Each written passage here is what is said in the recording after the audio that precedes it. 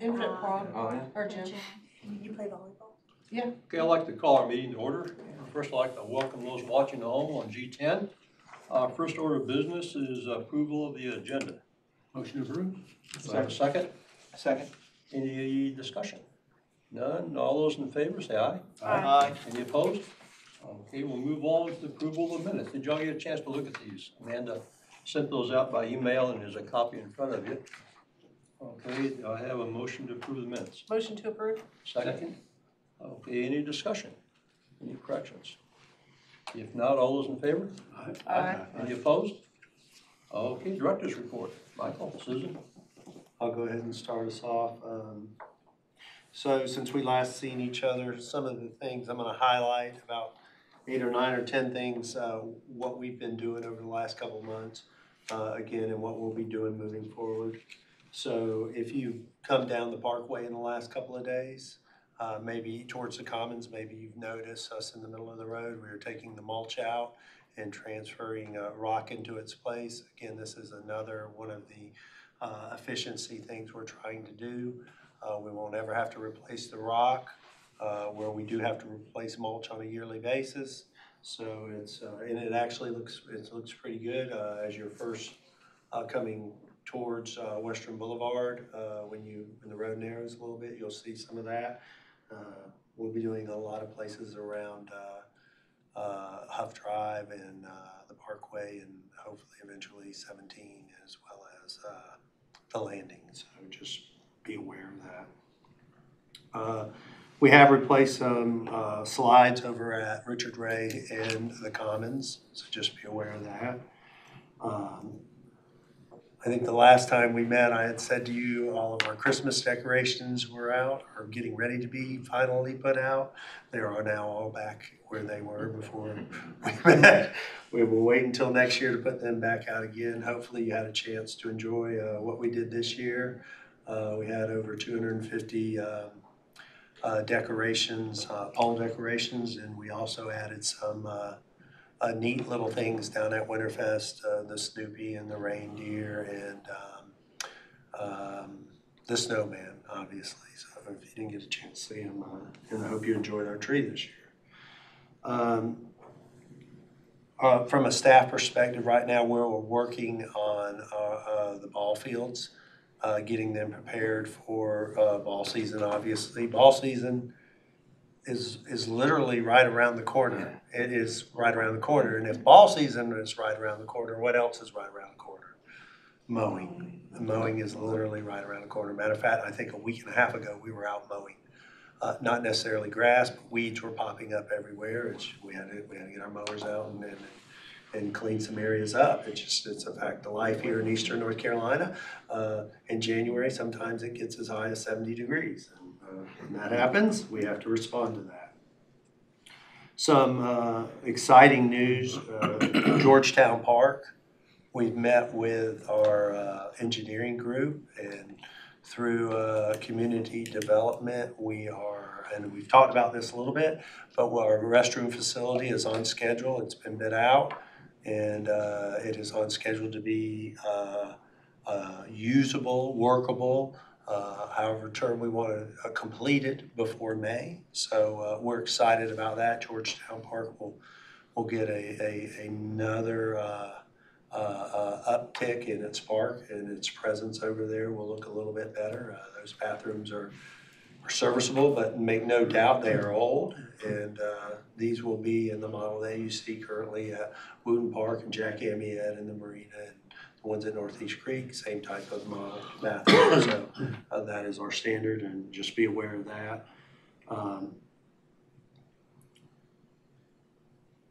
Our budget, just so you're aware, we have started from Parkside. We have compiled our budget. We do start meeting in the next couple of days with our liaisons from finance to start going over our budget. And then obviously in the next couple of weeks, we'll be meeting with the management team about our budget, where we're at, what our requests are. I will tell you that from a parks perspective, we are pretty much towing the line on the operational budget. I don't believe we're going up at all. Matter of fact, I know we're not, but we are towing the line at the number we we're able to utilize this year. So we aren't asking for any increases. But what that does mean is we do reallocate some of the money in our lines and move it around where maybe we want some focus to be a little bit more in one area than we did last year. So we do have that luxury, and we'll try and take advantage of that as the manager and council sees fit.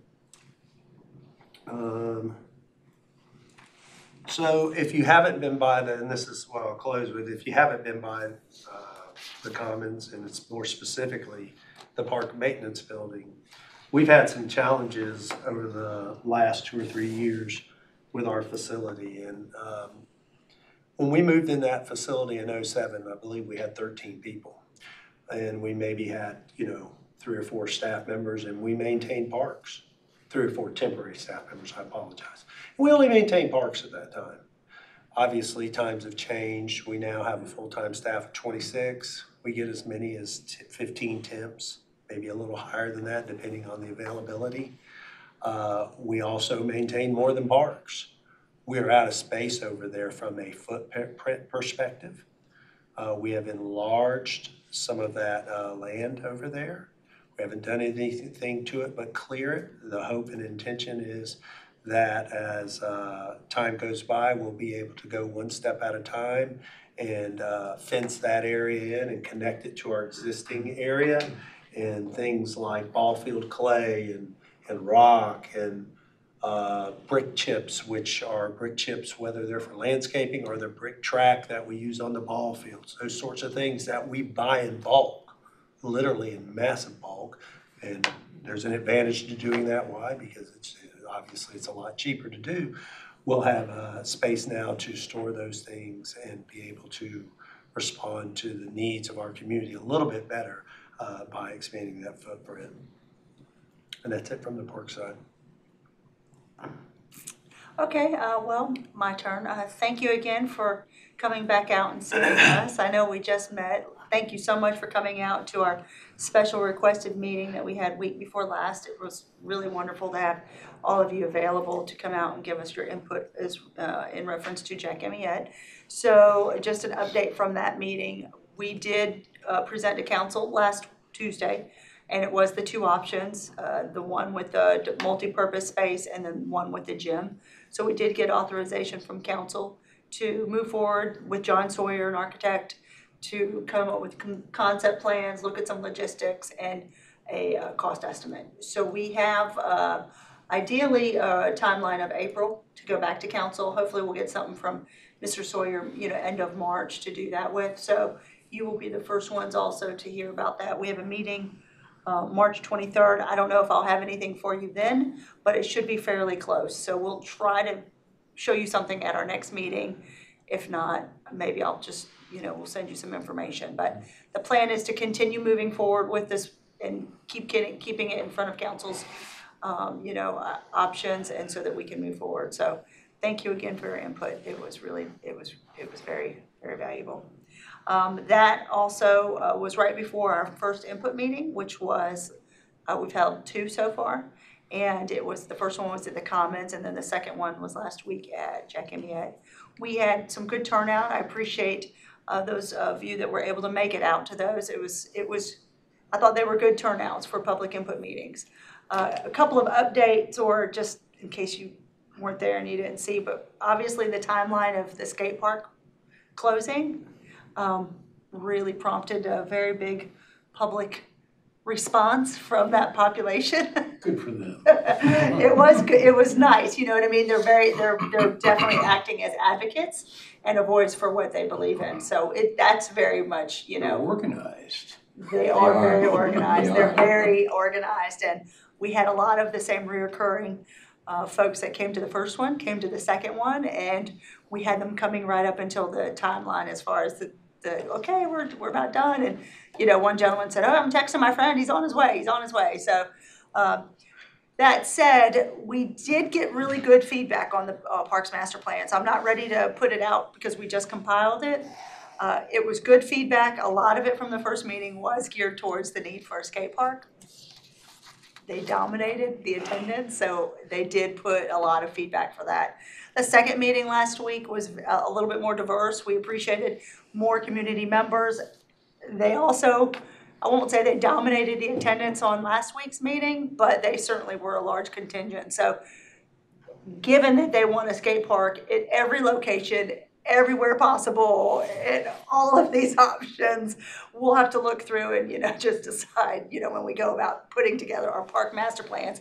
Ideally, we're gonna have each park, with these master plans, and according to these folks, they do want one everywhere. I don't know that we're gonna go for, 10 skate parks. So we'll see what that fleshes out to be. But it was really good. It was good feedback. It's always great to actually talk with our citizens. I enjoy it. I think they enjoy it as well. So it was really nice. Any feedback? I know, Steve, you were there, Mr. Jackson, we appreciate you were at both of them as well. So anybody else, I know you came out to one. Any other comments or observations from those input meetings? Anybody like to think? Well, I was the contingent for the skateboard park. Actually had a long conversation with them, and others have brought up the issue of safety. Now that we don't have a skateboard park, where will kids, and they will find a way. I won't just say kids, grown-ups too. Yeah, And we really don't want anybody down 17 or 24 skating, or even an issue with the malls and other public businesses. Thank you. They will make their own. They will. I've They will find a way. encountered 2 or 3 do-it-yourself, break your own neck, over behind them, across 17 from KFC by the movie company. There was one over there. And there used to be a real estate office there next to American Dream Cakes on Gum Branch Road. Right. Had a very fancy skate park. So we're gonna have to talk about this and figure out something along, down the road, hopefully. One of the issues was, it's a big liability issue for cities nowadays, and we just gotta figure out, if we could maybe get some partners out there, or encourage others to go in that direction, or Michael's rich uncle. Need that rich uncle for sure. So, Skaters will find a way. they will find a way. So we realize that, and also I forgot the young lady's name, but she brought up more accessible playgrounds. She attended both. She attended both of them Oh, as she well. is awesome, man. She was talking about possible funding for these things and what have you. So I look back at reaching out to her, and maybe her working with you guys and community development to see what we can do moving forward. Yeah, absolutely. So. I have a question. Sure. Could you check and do a little research to see if any municipalities have unsupervised, scaled down skate parks? I'm just asking. And also, are there any indoor skate parks?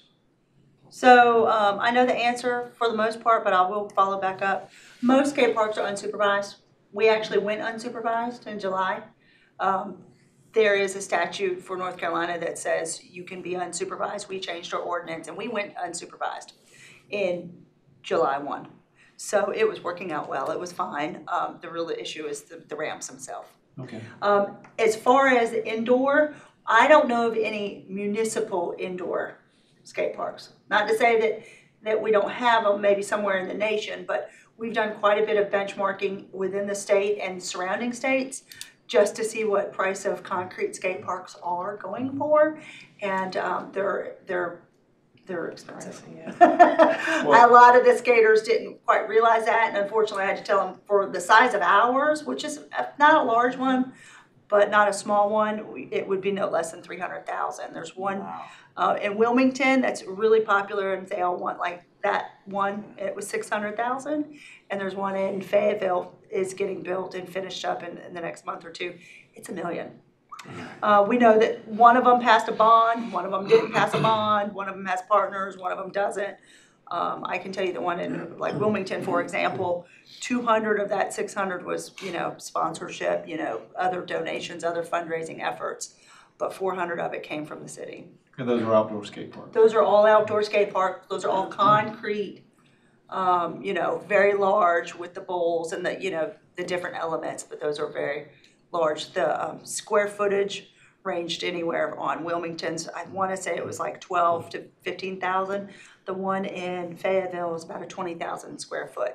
Ours is about a 10,000 square foot. So, if we were to replace that one with concrete, all brand new, beautiful, it would be no less than 300. And that's with the going rate of concrete. So that was a little bit of an eye opener when skaters asked about, well, how much is it? We built the original skate park for about 115, 20, 20 years ago. There's an option for Jack Amiette. Forget the gym, forget the multi-purpose, move all that skateboard equipment inside where the sun doesn't heat it up. And Well, we're open. We did keep the ramps. We do have them.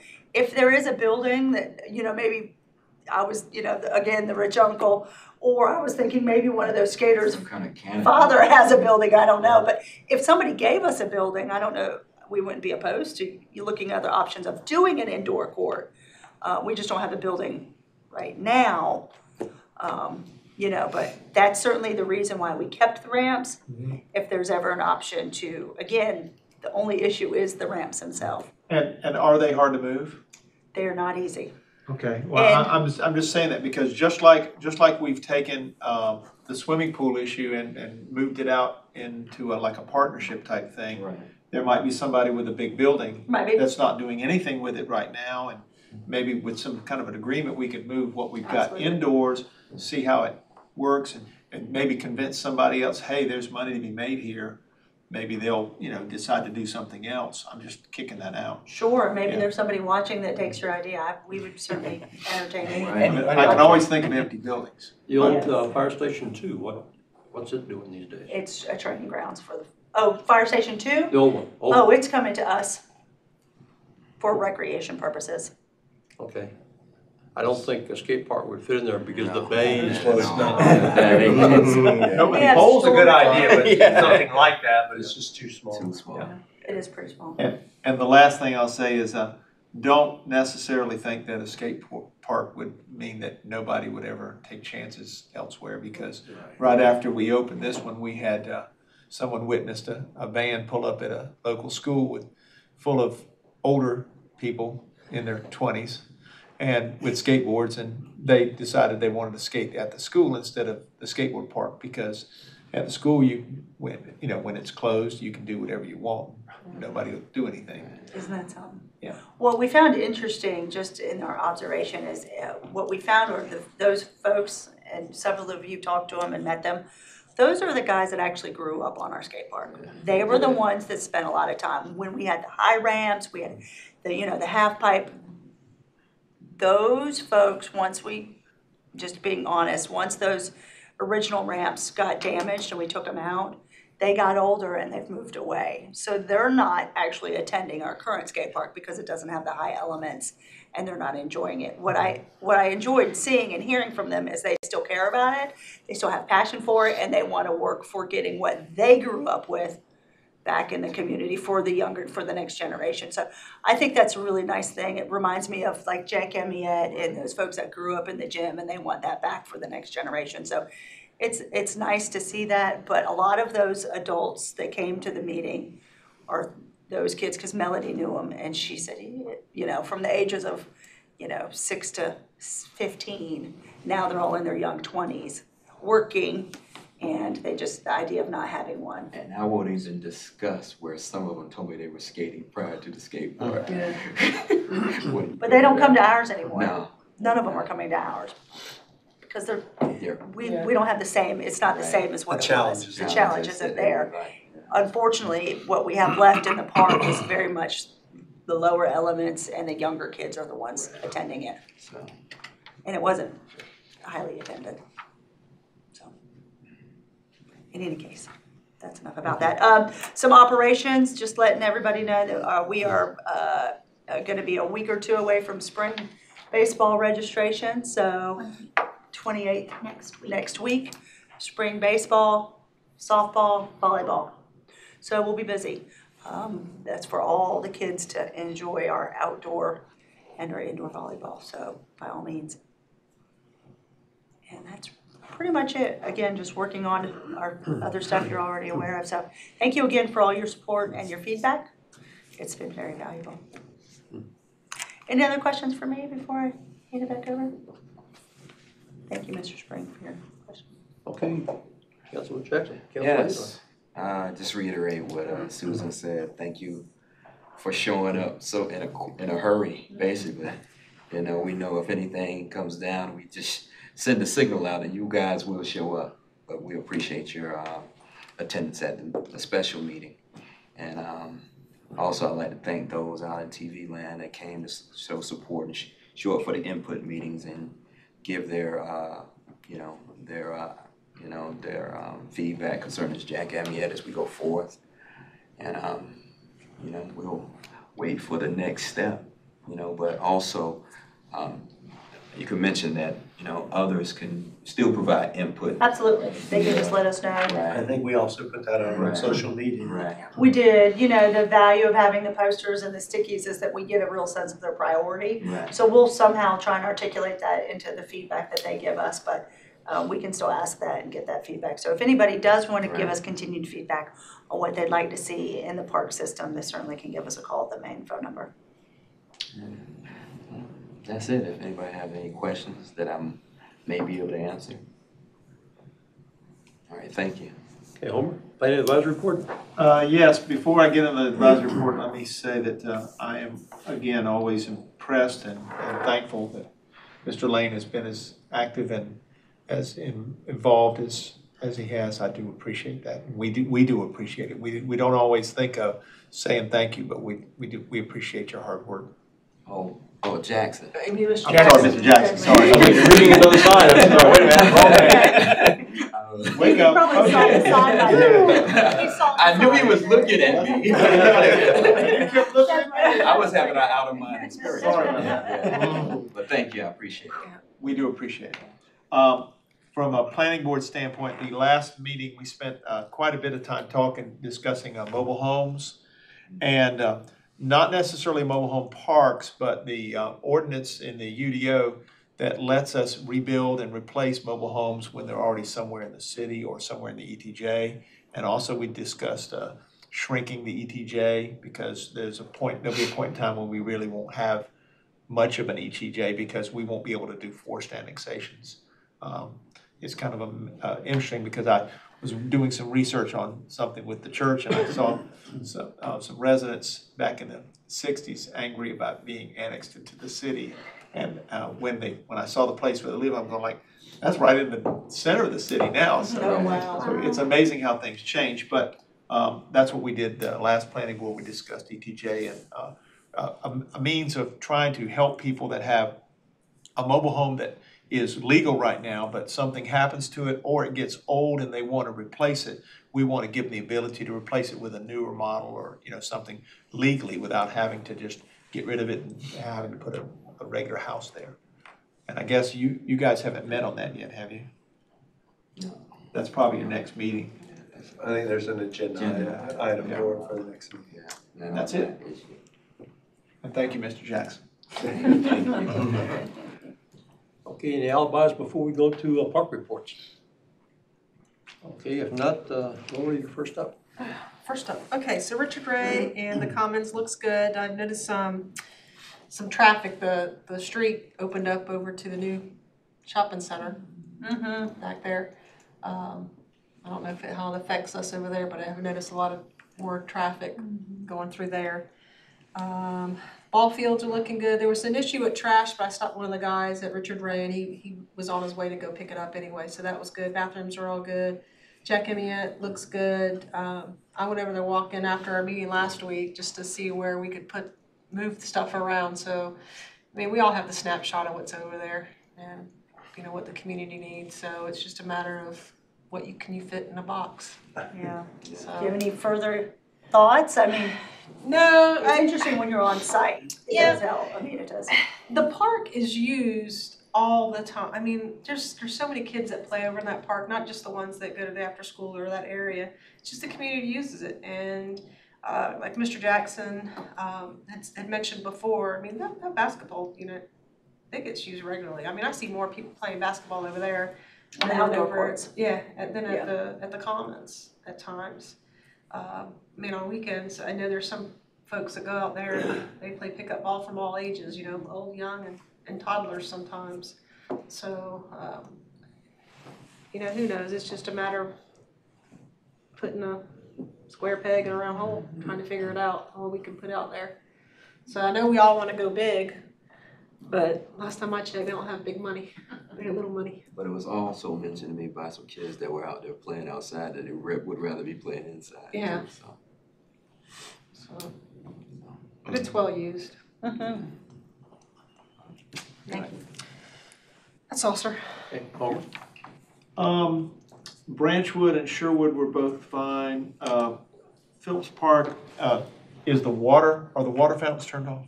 No. Okay, because then the But water. apparently they're not working. I was gonna say, if they're turned off, they need to be turned off, because I was able to get a little bit of water gurgling, but not much out of the fountain at Phillips Park. Not front of the on bathrooms. the concession stand? Yes. Okay. And other than that, I had no problems, other than, you know, it needs a coat of paint. We'll get Real you, thick coat of paint, probably, cover up some stuff. we'll get you some paint. Yeah, Needs a lot, I think. yes, it does. The men's side is not as pleasant as the women's side is, let's just put it that way. Steve? Northeast Creek was extremely active this weekend. The weather was nice. The Society for Creative Acronism was out there in force. I think they had a tournament or something. On the playground side, the parking lot was completely full between those guys and all the kids on the playground. There was just tons of kids out there. So it was well used this weekend. A lot of people out there walking their dogs. We never did get the orange flower fixed on the splash pad last year. Any chance of having it fixed for this year? So that's the goal. It didn't come in time. So everything's shut down and winterized right now. Yeah, I know. It's just, it never got fixed last year, so hopefully it'll be fixed for this year. Okay, and over by the baseball fields, that little bitty fence, it's like 18 inches high. It's incurred some pretty good damage from the guys doing the ball field repair. Are you talking about on It's by the parking lot, to keep people from driving onto the grass. Right. Yeah, On this side of the concession stand, not the far side of the concession stand? yeah, closest to Corbin Street. Right. Yeah, but they're not done, so. Right. Yeah. And other than that, it looked good. It's been very well used. Question? That's You it. said Society for Creative. Acronym. Is that what is that? Yes. They dress up in, they call it garb. They don't call it costumes. I was corrected on that once. Okay. And they have these foam swords and lances and. Medieval. Okay. Medieval. Renaissance fair. Yeah. Like medieval Renaissance, times. yeah. When do they? I didn't even, I've never heard of this. I haven't either. Yeah. They It'll catch you know. off guard Do they though, if you schedule ride a by and you didn't expect it. What's going on over there? But they've been using Northeast Creek forever. Really? Oh, yeah. Yeah, I've seen them do it. They just go out and use it. Very entertaining. That seems We have a group, interesting. Actually. we have a group of them who have also inquired about being at the Jamboree this year and having a tent and under which they would do demonstrations. Okay. Thank you. Yeah, have them show up. You be educated on It's some of these things. It's interesting. My dog, like, they got some guy that shoots arrows with these big bean bags on the end. And my dog wants to get that thing so bad. Thanks. That's it for me. Kendra? Yes, sir. Georgetown Park. It's still, I mean, it's been used. I saw a couple of people out using that exercise track, and it's nice to have those different little machines along the track to use. The only thing I was just, I've talked about it before, just maybe putting a little lighting out there, so maybe during the summer, or even during the winter months, it could be used in the evenings. The basketball court, will it be resurfaced maybe one I day? don't believe so.